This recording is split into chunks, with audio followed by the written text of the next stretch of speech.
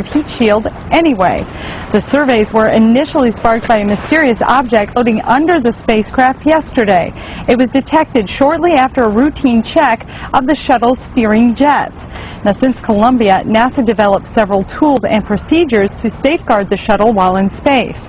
NASA admits they may never know exactly what the unknown objects are, but confirms the shuttle is ready to handle the 3,000-degree temperatures it will meet as it re-enters the Earth's atmosphere.